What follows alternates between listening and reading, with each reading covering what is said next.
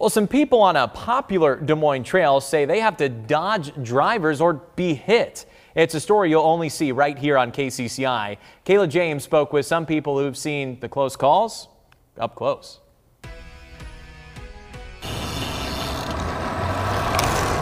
Neal Smith Trail is a welcome place for bicyclists and people just out on a walk.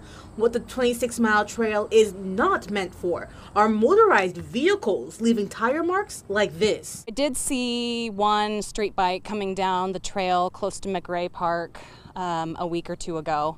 They weren't going fast, but it definitely caught me off guard. There are people like Jessica who've seen cars on the trail from time to time.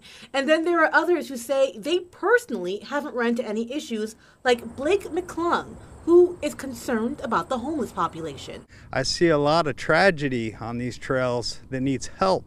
Des Moines police say a homeless camp by the trail in the Riverview Park area has been the source of multiple calls reporting vehicles driving back and forth. Signs like this one saying no motor vehicles are up along this trail for a reason. A bicyclist says one reason is so the close call she experienced just last week doesn't happen to anyone else.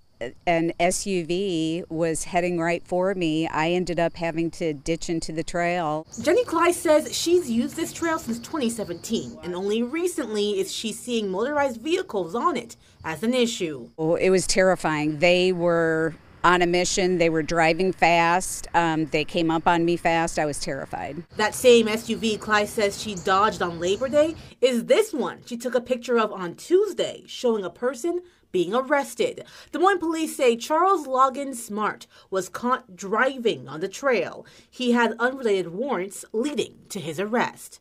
I called our at-large city council person, Connie Bozen, and I'm just amazed that in 8 days that we got that resolved. Kleiss and others who share the trail just want people to feel safe.